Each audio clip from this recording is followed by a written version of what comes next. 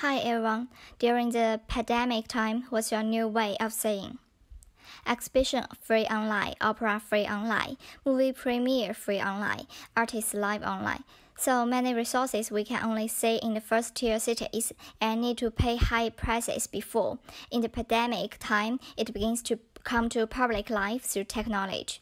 In the digital era, the number of visitors is no longer the only standard to judge these places' social influence. Online resources and innovative seeing ways have become new objectives. Watching online lacks the unsettling feeling, but provides more possibilities for producers and viewers.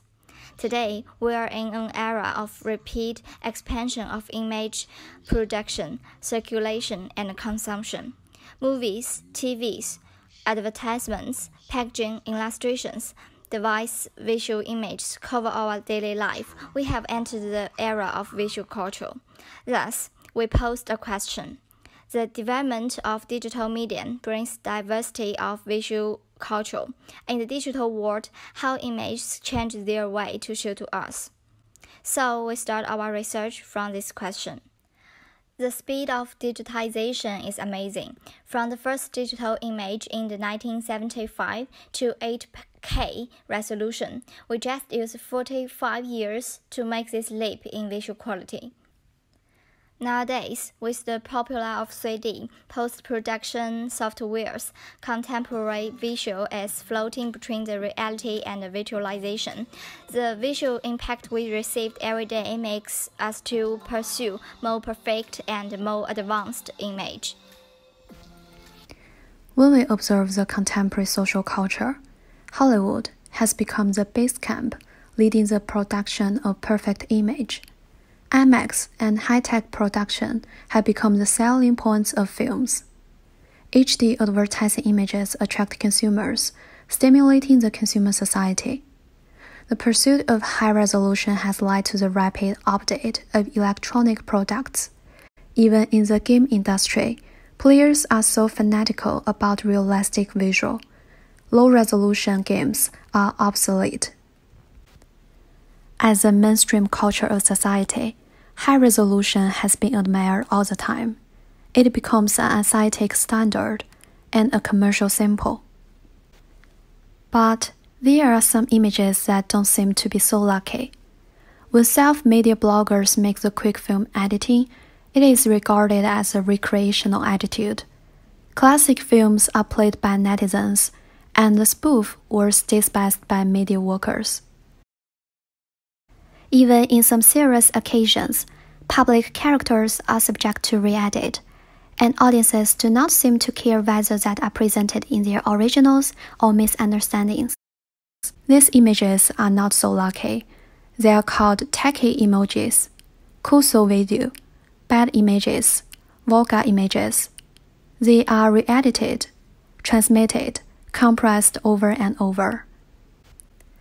At the same time, we can't help but wonder why everyone watches them, transmits them, even creates them, but in the image world, they are rapidly being washed away without gaining any respect. Maybe they are more powerful than we expect. Let's see the amazing attention these images are getting on these free and classless video platforms. On this website, when you upload an image, the number of times it has been used on the web appears immediately, and you can even see it in multiple languages. You may not have seen this animation 4 years ago, but reinterpretations have made them instantly popular beyond Asia. Emojis become a kind of new language, open up effective ways of cross-cultural communication for different countries and classes.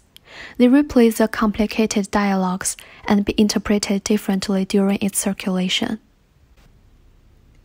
Artworks are made into low-quality GIFs, but they get strong communication power in return, gradually promoting the integration of art and contemporary pop culture. Perhaps when we look at images using frequency and range, we gain a new perspective. Poor image is an interesting tool, brings the masses absolute freedom in this well-regulated society. Hito Style is a pioneer talking about poor image. In her essay, she thinks the poor image lost their resolution in exchange for transmitting power, and she challenges the high-resolution images. In the contemporary society, visual culture has become a tool for each class to publicize its ideology. They expand their social influence by using images which represent their social status.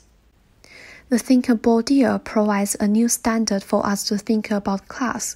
Apart from social capital, we can distinguish people's social class by cultural capital.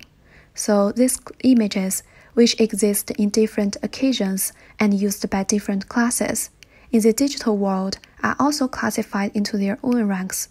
Poor images definitely become the low-class culture. In our visual experiment, we invited our families and friends to share images they received and sent out in one day. We analyzed by high and low resolution, authoritative and liberal. We can say, high resolution and authoritative images are often commercials, films, photographs, and 3D works. Photos we shoot in daily life are more liberal. Low resolution and authoritative images are often re-edited images, like movies and interviews editing. Emojis, kusu videos are very liberal. They are the low class in the image world. They are not authoritative and they have no chance to appear in formal situations, but they are omnipresent in our lives. In TikTok, YouTube, everyone can become the producer and transmitter of poor image. In this free creative environment, whether it is a real reflection of our contemporary society. In the future of technology, only more and more perfect, more and more high-resolution images worthy of price